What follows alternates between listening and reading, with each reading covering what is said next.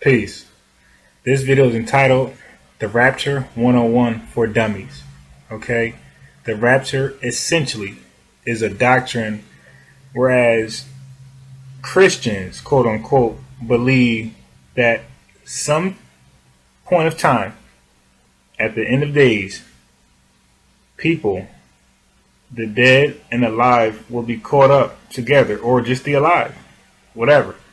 They will be caught up into the clouds to meet and then to wait on the Lord and then live with the Lord forever and ever in heaven.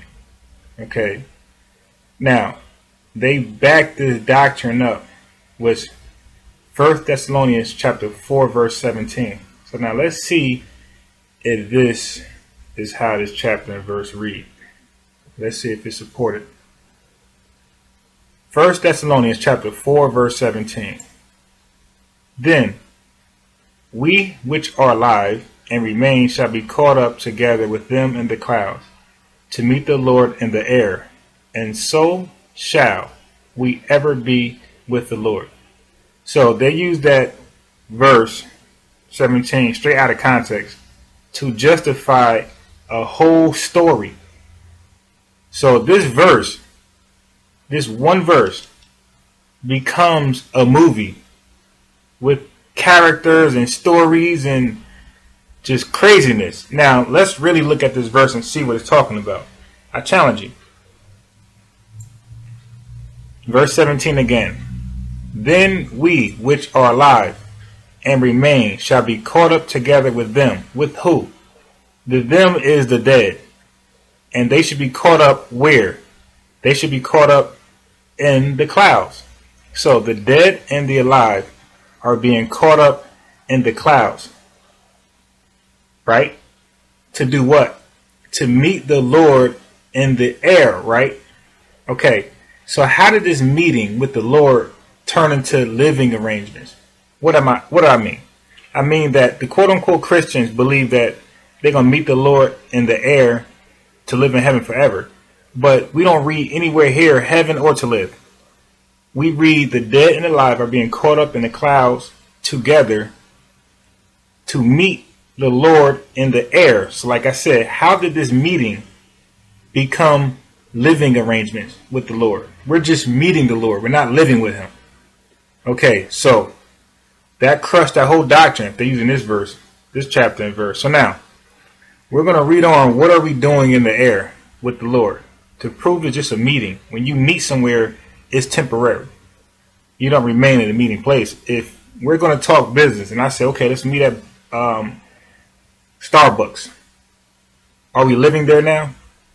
No, we're meeting there, and once the business is done, we leave and go back to our respectful places, or we leave together and go somewhere together. But the bottom line is we're not staying there forever. That's just a meeting place for an hour or two. That's it. So now we're going to read what are the dead and alive doing in the clouds, okay, when they meet Jesus. 1 Corinthians 15 and 44.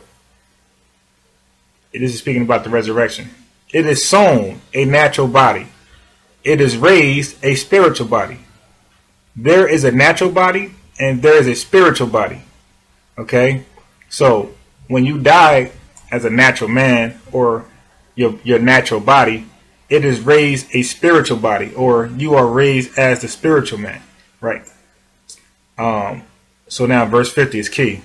Now this I say, brethren, that flesh and blood cannot inherit the kingdom of God, neither doth corruption inherit incorruption. So all it's telling you is that the dead and the alive are corruptible, and neither one of them can inherit the kingdom of God.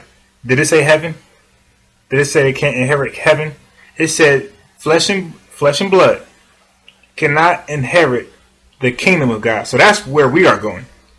We're not going to heaven. We're being changed in the cloud from the natural body to the spiritual body so that we can obtain or inherit the kingdom of God. Okay? because no flesh and blood can get in. All right, so now, where did we read heaven? Where did we read living? Nowhere. Okay, so that's a made-up doctrine. Let's back it up. 1 Corinthians chapter 6, verse 9. Know ye not that the unrighteous shall not inherit the kingdom of God? See? Be not deceived, neither fornicators, nor idolaters, nor adulterers, nor effeminate, nor abusers of themselves with mankind. Right. So there we got it. Nobody's desiring to go to heaven. Everybody's desiring to enter the kingdom of God. We got that? So, this was a quick, short, easy breakdown. Hope you all got some edification. If not, may God have mercy in your soul. But this is the Rapture 101 for dummies. I just crushed